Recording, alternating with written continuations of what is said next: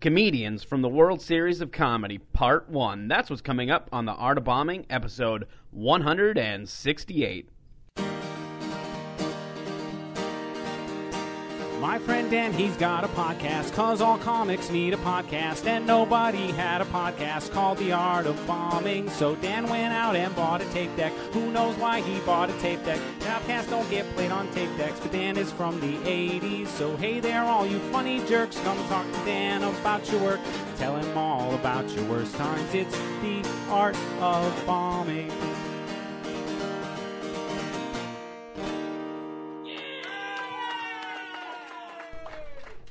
Welcome to a brand new episode of The Art of Bombing. Dan Bublitz Jr. here with you on Tuesday, November 10th, 2020. I am coming at you from my hotel room at the Stratosphere in Las Vegas, Nevada, from the World Series of Comedy. This week I'm going to have several comics from the World Series of Comedy from all across the country on the podcast. I'll be releasing several episodes throughout the week. This is the first episode that I'm releasing from the festival. I do apologize if the audio is bad. Like I said, I am in my hotel room. When traveling, I don't get to bring all my fancy equipment because I just can't do that. So, with that being said, if you notice the audio is a little different, I do apologize.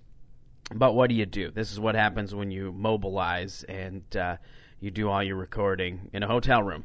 It is what it is, but the episodes are going to be great. Today's episode is fantastic. I had a fantastic conversation with a great comedian from, I believe it's Sarasota, Florida. His name is Vien Phommachanh, and we had a great conversation. You're going to love it. We talked about quite a few different things. It was a fun conversation. A little longer than the rest of these episodes will be throughout the week. I'm trying to keep them shorter since I'm releasing several of them throughout the week. So this one's a little longer, but it was a great conversation. Well worth the listen, that's for sure. I'm going to keep my intro short because I've got to get ready to do some more recording. So if you haven't, make sure you hit the subscribe button. Make sure you like our social media. You know, go to artofbombingpod.com, leave us a 5-star rating and a nice review and all that business. And you'll be hearing a lot from me this week. So here's the episode with Vien. Enjoy. It's now time for the stand-up soundbite. So I am a doctor in real life. This is a true story. But I'm not sure I actually wanted to be. It's more like I have Asian parents and I don't know what the other options are. My parents weren't like, you should go into medicine and help people. They were scary. My mom would say stuff like, if you don't get into med school, you have to massage creepy old man.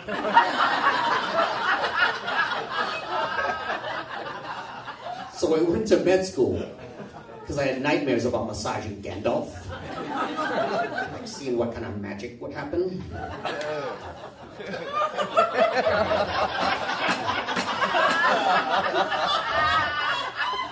He has a magic wand.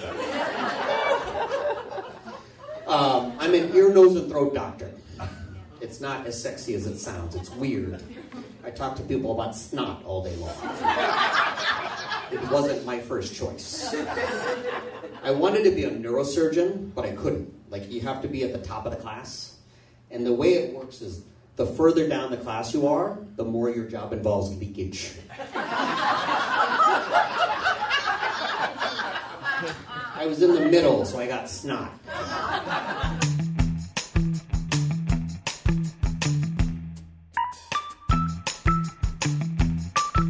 Don't say anything incriminating.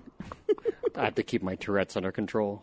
Yeah, maybe. If it's going to get you in trouble. Tourette's is a disease, so if I say something inappropriate and you judge me, you're actually the bad person. Well, I'm not going to judge you. I'm just going to have it documented. I'm just saying it's discriminatory if I say something weird and you hold it against me, because it's a disease. This is true. And you should never victim blame. That's right. That's what we're learning here in America these days. No victim shaming.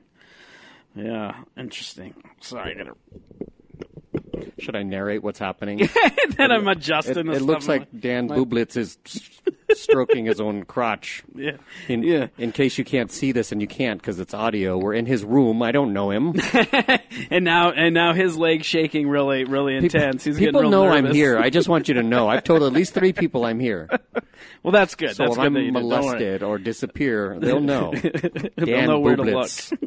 Dan Bublitz, 6043. That's where the body will be. That's right. Well, no, I'm not going to leave the body in the room. I'm going to have to find another place to leave you. Prop you up at one of the machines down in the lobby. Well, your fans will know where to find me. There we go. Oh, man. So you just got in today? I got in yesterday. Oh, you got in yesterday. Oh, Yeah. okay. Got in late. I walked up and down the strip a little bit. It was cold and barren. It's bizarre. There's like no people in Las Vegas. I know. It's weird. Like, I got in this morning and just like coming into the airport, you're used to seeing just all the machines going. Like, you know how they have slot machines and stuff at the airport. Yeah. Most of them were like closed off, and it's weird. Well, when you walk through a casino, there's always like 100 people really happy to be in Vegas, right, on a trip. Woo! And then there's like one person who's sad. Now it's like it's a casino and all the happy people aren't there. It's just the sad people at the machine. Yep. The one that looks like they live in the casino. Yep. You're not wrong. The You're broken not wrong. person. So if you come to Vegas, it's like 600 machines with 60 people. Yep. All broken. So if you're missing a family member, that's where they are. Yeah, you're not wrong on that. Not wrong at all.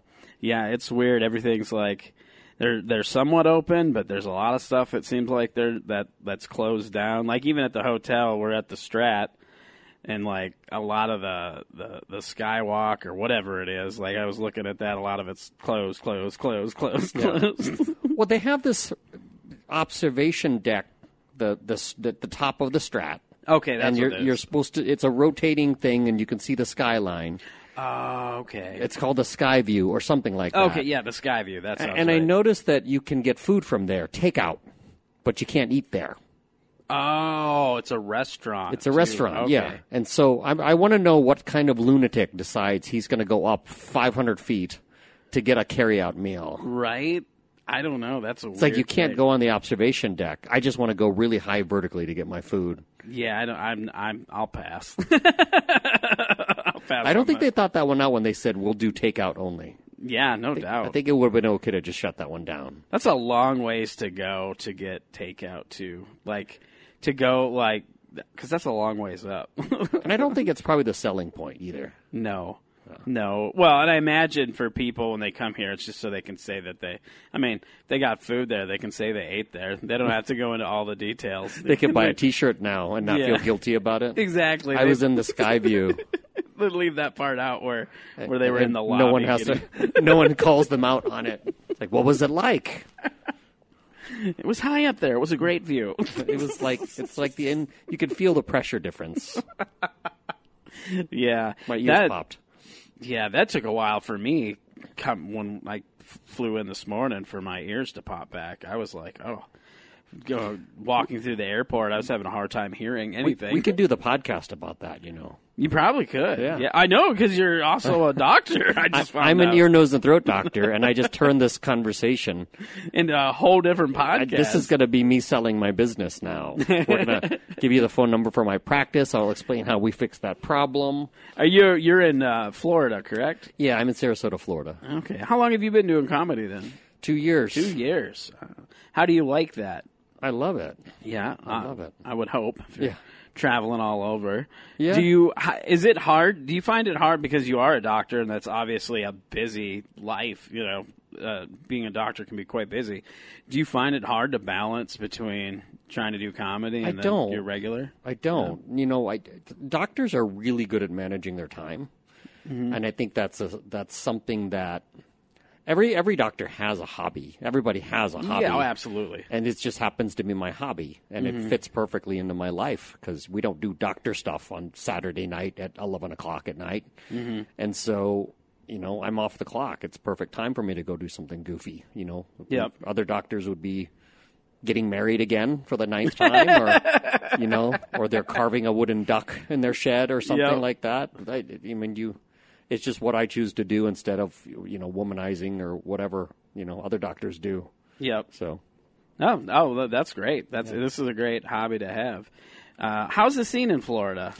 Well, Florida's great because they're kind of just pretending COVID doesn't happen. Yeah. Florida was the first state to open, and the first club in the country is my home club to reopen. And so I go to Laugh in Fort Myers, Laugh in Comedy Cafe. And it's, we're doing, obviously it's going to sound bizarre if you're listening in California, but we've been doing live shows this whole time. Like, I think since May is when we reopened. Yeah. Well, I think there's been quite a few that actually opened up in May, too. Yeah. Because I know Wise Guys opened up around May, and then some of the clubs in Minnesota started opening up in June. Not quite as early as May, but... I think that the only difference that you would see, like most of the venues, a couple of venues have just chosen not to be open. There are self-imposed restrictions, capacity-wise, and then some of the shows they do shows where they say they advertise that they're wearing masks just to get those kind of more timid people out, to add a level of safety. So that reminds you that there's a pandemic. But as far as show schedules, it's pretty close to where we were before. Yeah, they're doing? You said so. It's more by choice if they do reduce capacity. Yeah, and stuff? Florida's kind of made it whatever. sort of whatever. you can wear a mask or not. It's your life. YOLO. Yeah, Florida state motto is now YOLO. Come have a laugh. It might be your last laugh. give me freedom or give me death or give me both. That's funny. Oh man, yeah. I don't know. I know a couple people that live in the Florida area, but I don't remember what area of Florida. I know. Do you know Doug Canny? I know Doug Canny. He lives like right where. I don't know why. You know what? He actually lives on the East Coast of Florida. I think. If Doug, you're listening, you can call in and correct. I can't remember where. I just know he's down in Florida. He's in Florida, but I've been on a show with Doug, and his home club is actually. It's not where he lives, which I don't understand. It's in St. Petersburg. I think Coconuts is his home club. Yeah. Which is where I am, but I think he lives on the other coast. So. Oh, really? Oh, yeah. Wow. That is weird. Drive all the way to the other side. It could also be my lack of understanding of the situation. Yeah. Just in case someone is a big fact checker on Doug Canny. You're going to go look it up. Don't yell at me. I have Tourette's. And we don't victim blame on this show. That's funny. Yeah, I met him a lot of years ago, actually, like 10 years ago when I first started comedy. He was on one of the first, he was doing a tour through here with another comic, and I did like a guest spot on their show. Well, not through Vegas, but where I lived at the time. But, and speaking of doing shows, this is the Art of Bombing, so we're going to get into that, the sad part of this podcast, and I'll let you tell a story about a show where you felt like you bombed or the show just was poor, just didn't go well. Oh, I bombed. I legitimately bombed, and I deserved every minute of it. So it was fairly early. I want to say I was like 8 or 9 months into comedy, and I had a fairly rapid success. My very first show is still one of my best shows ever. Mm-hmm. I got a lot of laughs, a lot of applause breaks, and then, I had won an open mic contest locally, and then I had entered 2 other local contests, and I was in the top 3. I was second place and third place, and so I was just like, on top of the world. I was on top of the world. I am good at this. And so I decide, I had worked up to something like 8 or 9 minutes. I wanted to be able to feature, so I wrote 5 new minutes, Mm-hmm.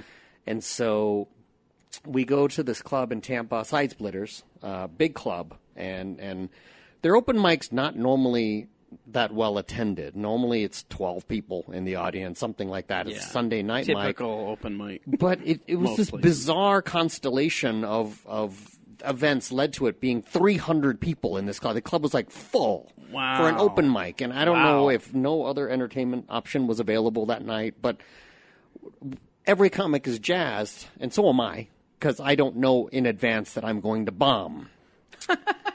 And I had not... I don't think it was 300, but it feels like that. Do you think if we knew when we were going to bomb, we just wouldn't perform that night? If you could, I don't think you could call it a bomb.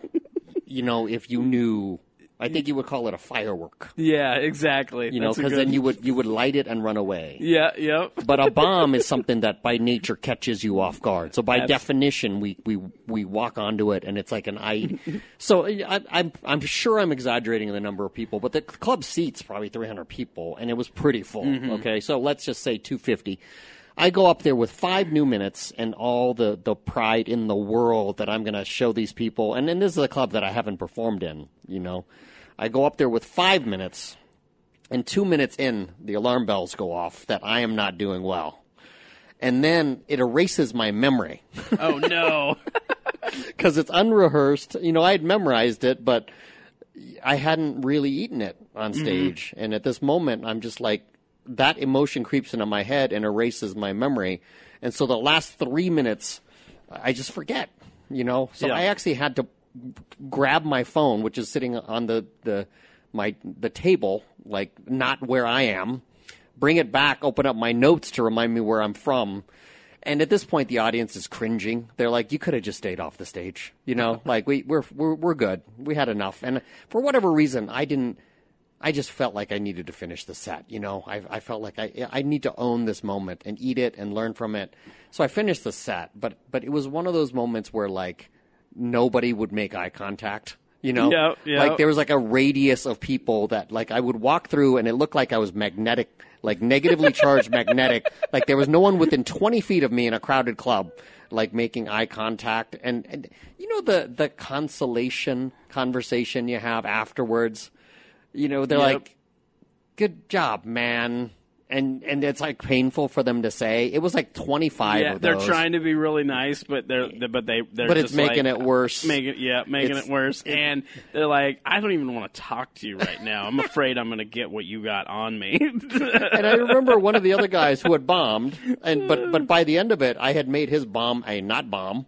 You know, like you made him look like I had erased the memory of him bombing. I mean, that guy talked to me, but in a way where he was like putting his hand on my shoulder and being like, "Hey, we've all been there." I was like, "You were there 2 minutes before I was there, jerk." It's like, if anything, you need to be thanking me because they forgot about you. Thanks to me. All I did was make a more memorable bomb than you did. My bomb was bigger than your bomb. Is all that was. It's like, give me credit where credit's due.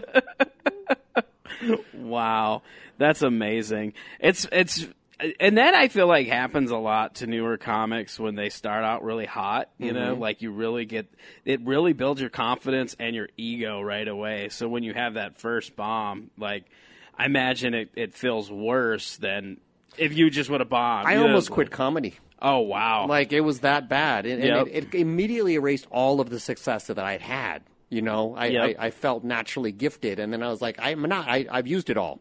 I'm not funny. It ran out. It's gone. I've shot my load, and now I have to go home. Now I like to talk about how comics analyze sets and try to figure out what went wrong. Do you record your sets? I do. I record every single set, and this was the only set. It was the kind of set that I knew, I remembered what I did, and I know not to do any of it ever again. So I didn't have to watch it. Was it the material or what? I guess what did you feel like went wrong with that? Other than I know you were doing untested material, but that's the point because it's an open mic. That's why you go to an open mic. You know never to do untested material, like all untested material. Yeah. Even at an open mic, you're not supposed to go up and do 5 new minutes. Yep. I was brash and arrogant, and I thought I could get all new material to work, and there was nothing setting it up. Nothing, you know. The material was. All of it still being used. Like, I was able to salvage it. It was all absolutely. funny, okay? But it was unrehearsed. I didn't know it cold. And it's just, being in an environment like that, you know, I didn't do that thing to where I convinced the audience that I was funny to begin with. Mm-hmm. I didn't do tested and safe material to say, I'm funny, and then you throw out the not funny stuff and see if it sticks, but they forgive you because they know you're funny, and then you go back to being funny again. I just went up there and said, I'm not funny, and I'm going to continue to be not funny for 5 NFL minutes, you know? Like, not like regular minutes. It's NFL minutes with the timeouts and the commercial breaks, and it ends up being really like 25 minutes. Yep. It's funny because I always notice that with comedy, like when you're having a really good set, time just flies. Yeah. You do like 25 minutes of crushing feels like a 5-minute set, but when you're bombing, that's an eternity. Yeah. Well, there's a time distortion because, like, you'll do 25 good minutes and you'll throw one new bit in there. Yeah. And that 4 seconds of not laughter feels like it's a minute long. Oh, absolutely. And then you start to hurry afterwards. Yep. That's what I find is when you follow a bad bit, you go too fast. Oh, because you're trying to make up for what you think is lost time. Yeah. I guess I never thought of it like that as far as trying to make up for lost time. But that is a good observation because I know I definitely, when I do a joke and it doesn't land, I do catch myself. Then I start rushing. Yeah. It's like I got to get...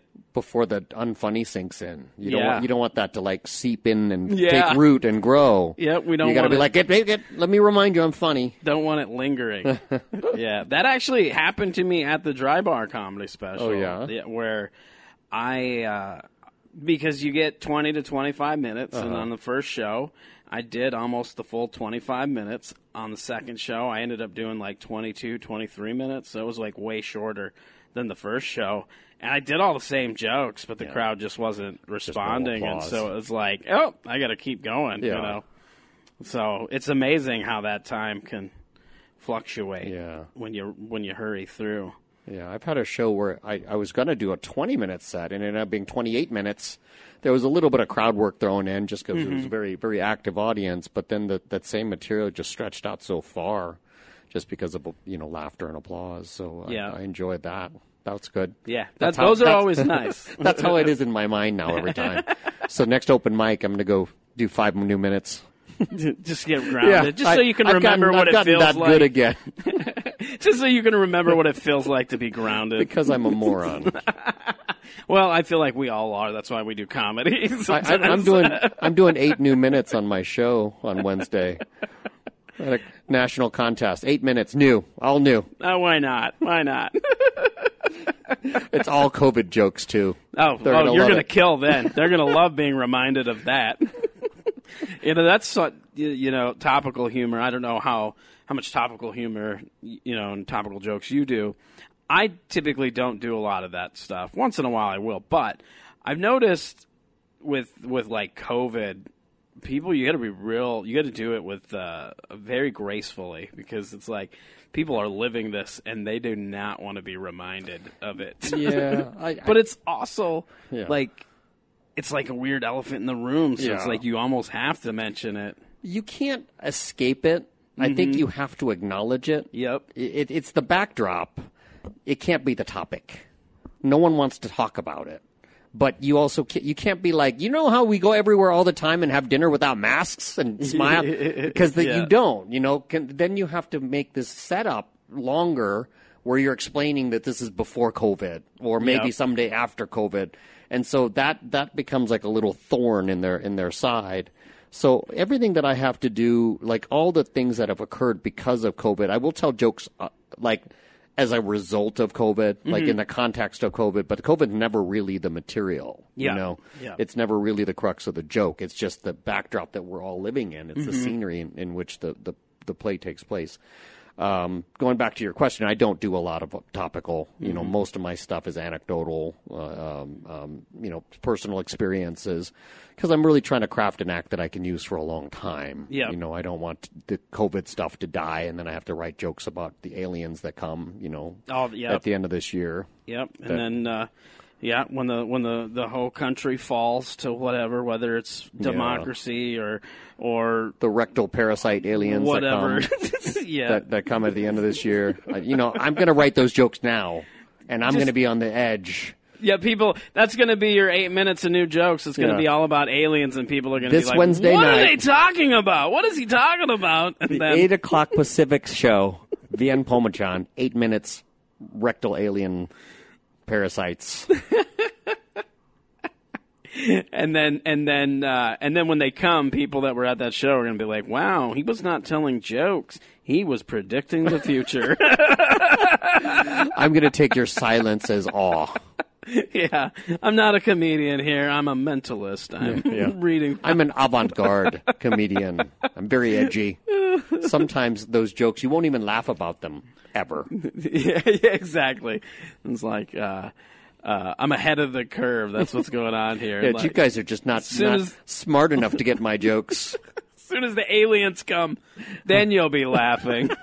Or will I be the one laughing? It might need a little time after. Even if that came true, I think we would need some time to laugh about the rectal alien parasites. Yeah, you got to always leave a little bit of a cushion in there. Yeah. It's already too soon. Yeah, that's for sure. Yeah. That's for sure. Might have to put that one in a time capsule for 10 years after 2021.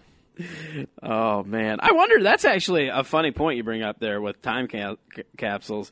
Because I wonder if, if comics, I guess I don't, and I never thought about it, but it is something where you could do that, write a joke that's about something that happened, but time capsule it just because of the too soon or whatever. I think that's a lost understanding. Mm-hmm. I think comedy's gotten so competitive and people want to get a hot take out there so quickly. Yeah, that's fair. That you can joke about anything as long as it's not hurting anyone, like as long as people are healed from it.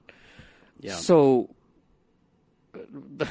but the edge, that we live on, everyone's wanting to get that joke out first because they're afraid they're going to lose it to somebody else. Yep. But then you run the risk of just being a jerk. Oh, absolutely. That's a good point, though. Like I heard Michael Che's special, and where he talks about Hitler. Like there was 3 Hitler jokes that came out this year. Like Norm Macdonald made a Hitler joke about how Hitler had a dog, and at the end of every day he would come home and there was a dog that loved him. Couldn't wait till Hitler was home. He's like, yay, Hitler's home.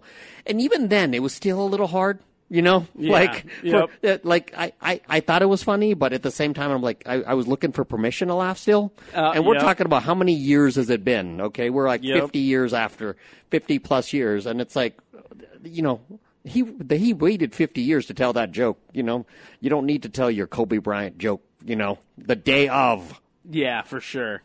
Yeah. But yeah, like I said, you make a good point though, that hot take thing, because everybody's wants to get on Twitter or whatever social media platform, get that joke out there.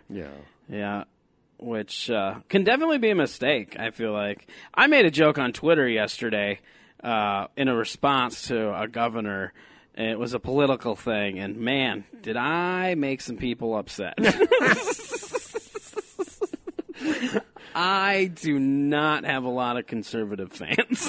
Well, you remember politics is one of the fly very carefully places. Oh, absolutely. You violated and invited scrutiny with that one. Yeah, I definitely did, and I was like, whatever, I don't care. I made the joke and I stand by it. It was funny to me because I think a lot of it went over people's head. They don't remember all the. They didn't quite get all the contents of what it was about. But. So I'm gonna go ahead and yell at myself because I know there are people that disagree with the whole time thing. We can say whatever we want. Oh yeah, free speech. Go ahead.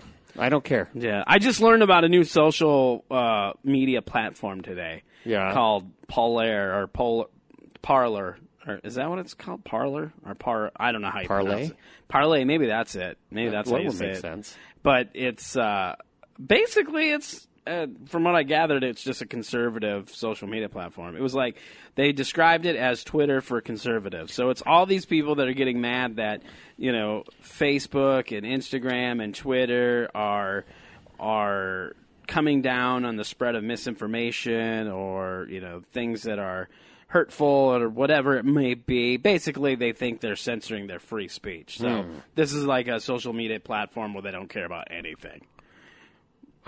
I'm fine with that. I'm okay with it. Oh, I know. I'm not saying it's good or bad. I was just like, I didn't know it existed till today. It's been around for like 2 years. Okay. Like I can't even keep up with anything, so that's how I feel. I can't weigh in on it. I'll be like, 17 years from now when I'm done. I just discovered Radiohead. So, you kids can tell me how parlay is, and when, I'm still figuring out Twitter and hashtags and stuff. Yeah, I'm right there with you on that. So we're the same place on that. I'm at a place where I'm hoping some of this stuff goes away, so I don't have to learn it. Yeah, that's anytime there's new social media, I'm just like, oh no. another thing that I have to try to keep up on. Some of this stuff is exhausting. It is. Sometimes I feel like that's the worst part about being in entertainment is it's like a necessary evil. Like to be competitive, you got to have social media, you got to be promoting yourself, marketing yourself. But at the same time, like you said, it gets real exhausting. Yeah, and the people that are good at it, like they flaunt it. Like they'll post something and be like, you can also hear these same words on Twitter, Twitch, Switch, Swatch, Parlay. And I'm like, are you just making up words? Are these all platforms? Because I don't. Right? Because I mean, you don't have a day job, do you? You can't load the same. And I see you post 25 times a day on 17 platforms, and there's 67 hashtags. I mean, how much time do you spend hashtagging? Oh yeah, a lot. I got smart. Like I've just decided to unfriend you. After like the 10th hashtag, yeah, you're it's like I don't want to be unfollow. friends with someone who has this many hashtags. I feel like you have a problem. Right? I actually, for my podcast, I got smart and I just put it in a note file so I could copy and paste. Yeah. You know, the hashtags I need when I do post or whatever for that. But even that, like I'm just not keeping up as much as I could. But like you said, it gets exhausting, and especially with all the negativity out there. Yeah. Do you have a writing process? Do you sit down and write so much at a time? I do. You know, the way I approach it is, if I have material that's close, I'll perform and perform and perform. Mm-hmm. But then there's a point at which you have your material down, and then you need more material. I actually will shut myself down. Like for me, the performing is the reward for writing. And you know, if you're really enjoying the performing but you're not evolving, it's keeping you away from the writing. So I actually will quarantine myself for periods of time to write material, and then I won't allow myself to perform until I have enough material that I feel is adequate, you know, to bring to an open mic and so it's just my way of keeping myself accountable. If I find myself in a rut, you know, I write down concepts all the time, premises, everything that pops in my head. I have a list of more than I could ever write. And then what I'll do is I'll cycle through those concepts in my head and I'll just speak them out loud. I actually will do coaching. Like I have comedy coaches that various schools, various classes, and I do them. And I know people have mixed feelings about them, but for me, it's just if I invest in it, if I put money into it, it forces me to make value from it. It's skin in the game. Oh, absolutely. And it sets a time for me to write. Mm-hmm. You know, sometimes I'll set aside every day. I spend at least an hour. My commitment is 1 hour a day, and I'll either review comedy, I'll either watch comedy, I'll either go over my sets, I'll write new material, or I'll perform. But it's not more than that. Like if it's more than that and you're forcing it, then it'll end up being garbage. Or you'll burn yourself out. So for me, if I'm burned out on performing, or I feel like I'm going through the motions or stale, step away from the stage. I'll write, you know, for an hour a day. Try to get 5 minutes out of it. Spend a couple weeks doing that. Then hit the stage hard. Throw that new material into a set, and then kind of refine it. Mm-hmm. So it's like sticking a new iron in the fire. No, absolutely. No, that's a good way to do it, you know, because then it also gives you time to refresh, you know, with having taking that time, because you could be writing new stuff and then performing old stuff, and when you're doing it all together, it's just, you know, and sometimes with older material, it just becomes like you're just going to autopilot. Mm-hmm. It's not as fun to perform anymore. Mm-hmm. Yeah. And yeah, I don't know. That's one thing I've always thought was kind of funny with comedy. And I've talked about it before on this podcast concerning comedy classes, because it's like anything else that you try to do in life, you know, that if you want to have any career in anything, you really technically, most things have to go to school and learn how to do that. Yeah. And with comedy, people are like, oh, the only way to get good at comedy is just do it. And I'm like, that's not necessarily true. I mean, you can get something, learning, if you want to know about something, learning is the best way, and the best way is to study it. Whether it be, you know, and part of studying it is going on stage, obviously, and doing comedy. Yeah. That's part of the whole learning curve of it, but I feel like people can get something from classes. I mean, I haven't really taken a lot of stand-up classes because when I started, I didn't even know that was a thing. Yeah. But I've definitely, I've taken like improv classes and writing classes and other, acting classes, other things that will help with stand-up. But I don't know. I always find it funny that there's such a negative connotation about that. Comedy is unique because it is a combination of a skill and an art. Mm-hmm. It's its own thing. Okay, it's not purely an art. It's not purely a skill. There's a skill to comedy. There's a method to comedy. There's concepts and philosophies behind it. And the people who originated comedy figured it out. They figured it out and they recognized the pattern, and then other people put it into books. And you can figure it out by doing it, okay? Or you can figure it out by reading about it and then doing it, and skip a few steps, right? Yep. Like, I could probably light wood on fire by rubbing sticks together, okay? I could. But someone has pioneered the way to, like, make that wood catch on fire using a lighter. And so I don't feel the need to go back and chop down trees with, like, stones. So I personally think that there's always something to learn. And, you can learn it yourself or you can learn it through other people. Mm-hmm. I like to cheat. If someone has figured something out and he could give me the answer, why wouldn't I take the answer? Oh, absolutely. Absolutely. So, I mean, I'm okay with people languishing, but I think there's something to be gained from classes and books and that sort of thing. I'm a big nerd. I didn't come from comedy. I'm a physician in real life, so I'm a little bit biased towards the learning process. Now, your doctor could figure out by kidnapping and slicing people open how to be a surgeon, or he could go to medical school. That's an option too. Ain't that a scary thought? You're absolutely right. They could learn that way. Yeah. Oh man. No, but I also like what you said too, though, with, when you put, and I feel this way too, when I put money into something, then I'm vested. Yeah. And I want to get something out of it because you don't want to just waste the money. Yeah. So you definitely put yourself up to where you have to, like, get something out of it and try. Yeah. Otherwise, you waste that money. It's easy to waste time. It's harder to waste money. Absolutely, especially if it's both. In industry like this. Yeah. But I do get. I understand why some people, because there are a lot of, like, comedy classes that are pretty shady. Agreed. But, I'm not going to say they're all good. No, but and not everyone's going to learn from that environment. So I respect people who want to tell jokes right away. Yep. And say whatever's on their mind. I also respect people who believe in just crafting it on the fly and not being hindered by anyone's discipline. There's tons of garbage, cash grab, classes out there. Don't be careful how you do it. I've benefited from them. I think there's benefit in them. Mm-hmm. Just, budget. Whether you can afford it and see if you would gain anything. So, I mean, there are people that just don't learn in that environment, period. Yeah. And of course, you guys have to naturally select for yourselves. Yep. Well, and I think that's what's key, too, there is that doing the research. And, if you want to take a comedy class, research and pick the comedy class that you think would be best for you. Don't just go with the first guy that's offering to teach you how to do anything, for that matter. Because I'm like you too. Like, I'm all about learning, but I'm more of a self-learner, and not where I'm like, oh, I got to go up and I read a lot of books. If I want to learn about something, I'm like, let's go. What are the books on this? Read these books, and then try to get better at it, whether it be taking a class or doing it or whatever. Yeah, I agree.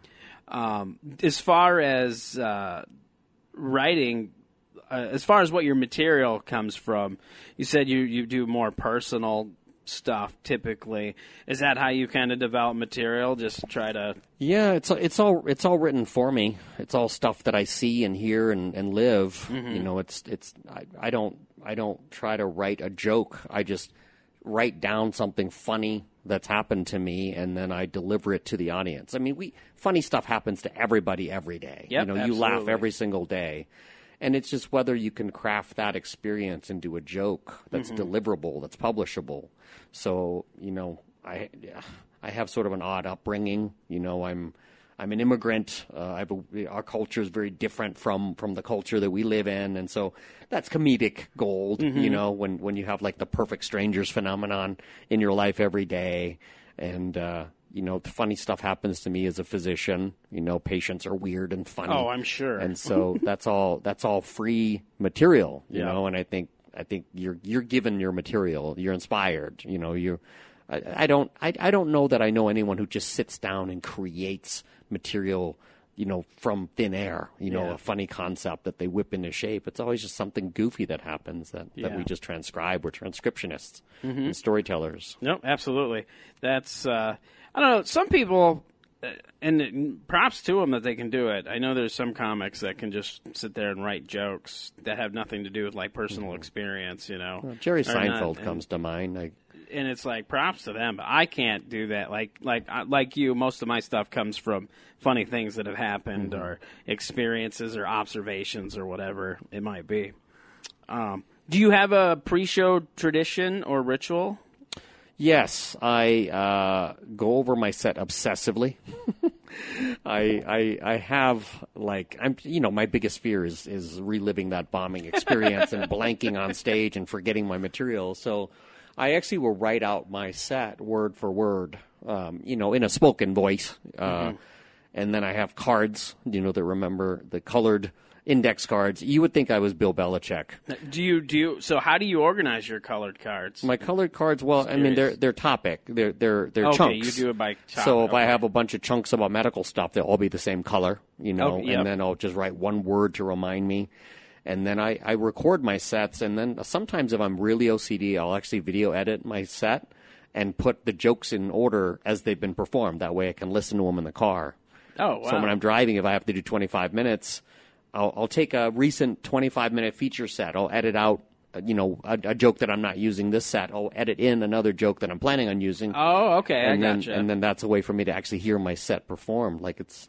Wow, that's a really good idea. That's an interesting. Can we cut that out of the podcast? Yeah, you don't want other people to know your secret? Because that's really good. Doing, cutting in and out of the jokes, so then you can just listen to the set. Yeah.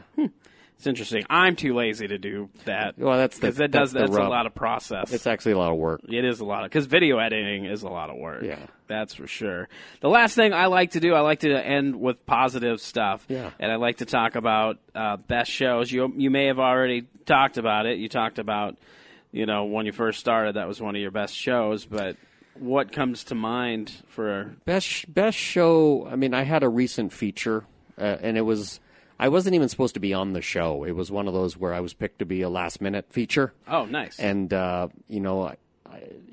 it was sort of an added show. Mm-hmm. Club said, go crazy, And I'd been featuring there, but this was sort of, it kind of became my show. And I did all the stuff that I did well, and then I added probably 10 new minutes, But I did it in a way that was safe, peppered it in, and then I got about, probably 28 of the best minutes that I've ever done. So a couple jokes fell flat. I did push it a little bit. I probably could have trimmed one or two jokes out of that set, but that's probably been and that was just probably a month ago that happened. So that's good. On a hot streak. Another one of them hot streaks. Yeah. Fantastic. Well, go ahead. Until I do my 8 new minutes on Wednesday on the rectal alien parasites. As long as you wait till Wednesday, right? That's how we're going to end my hot streak. Is that show? Is that back home or is that here? The home club. Oh, that's the home club in Fort Myers. Oh, okay. Yeah. All right. What happens if you advance tonight? I don't know. I do the next show after that. Oh yeah, but that could be Tuesday or Wednesday. I'm on the Wednesday show. I'm here early. Oh, you're on the Wednesday show. I'm on the Wednesday show. Oh, you're talking about this contest. Yeah. Oh, I thought you were, for some reason, I had it in my head you were performing tonight. No. Oh, okay. I'm in the Wednesday show this week. Never mind. I'm dumb and didn't put thoughts together. Okay. Now that I'm there. Okay, now I get it. All right. I look forward to those 8 new minutes. Where can people find you? Comicdoc, COMICDOC.com is my website. All my social media and stuff are listed on there. All my events, all my shows, my bio, comicdoc.com. Nice. That's a great website. Thank you. I am surprised it was available, actually. Yeah, I am too. I was like, expecting wow, to be pretty good. Comic Doc 96, But I guess there. Gotta throw in a number or something. I guess there aren't that many doctors in comedy. Oh, maybe not. It's like me and Ken Jeong. Well, hey. So I thought I'd be Comic Doc 2, at least. But he's really too dumb to get the domain. Yeah. Actually, that to me, when you first said that, to me that sounds like somebody that is like a comic mentor. Like Comic Doc. So it's like somebody that helps people fix their comedy. Yeah, we're going to start a club. There we go. He's a pioneer. He's opened the door for a wave of Asian comedian doctors. And we're going to find that there was this groundswell of them that has been neglected this whole time. We just needed a voice. And the next thing, it's just nothing but comedy doctors everywhere. The time is now. Thank you so much. Thank you for having me. This was a blast. The Art of Bombing is a Blitz Entertainment production. Hosted and produced by Dan Bublitz Jr., The Art of Bombing intro music was written and performed by John Holt. All other music used in this podcast was under the Creative Commons license. If you would like to help The Art of Bombing, you can do so by subscribing, rating, and reviewing our show on whatever podcast application you use to listen to The Art of Bombing. For previous episodes, blogs, and more, visit artofbombingpod.com. Have a great week. And remember, stay safe so you can live to love.